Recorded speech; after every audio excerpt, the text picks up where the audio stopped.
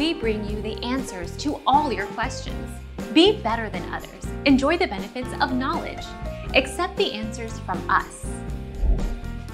Mother who thought she had wet the bed when her waters broke at just 16 weeks gives birth to miracle baby despite doctors giving the girl just 2% chance of survival. A mother whose waters broke at just 16 weeks has told how she thought she had wet the bed during her sleep. But there was no sign of a baby. Our mission is to provide accurate answers. We think without knowledge, it is impossible to live a balanced life. Be competent, be skillful.